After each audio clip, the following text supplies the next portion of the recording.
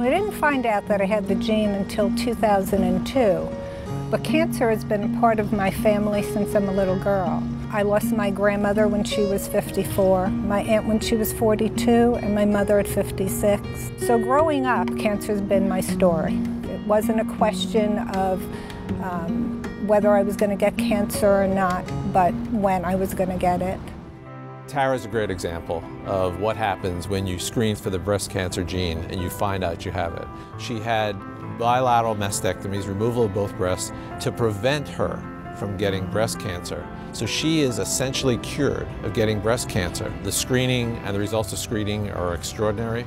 So if a woman has the BRCA gene, she has almost an 85% chance of getting breast cancer throughout her lifetime, and upwards of a 40% chance of getting ovarian cancer during her lifetime. So screening really does save lives to a dramatic extent. You have the BRCA gene or you don't have the BRCA gene. Getting the information is key to, I believe, survival. For me, I was told that I went from an 87% chance of developing cancer to a 97% chance of not developing it. Those statistics speak for themselves.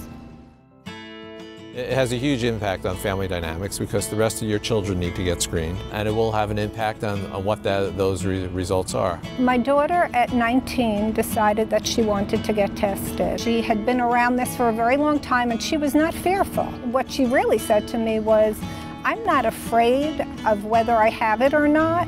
I need to know whether I have it or not. I need to make decisions about myself and I need to move forward. According to my family history, I shouldn't even be here today.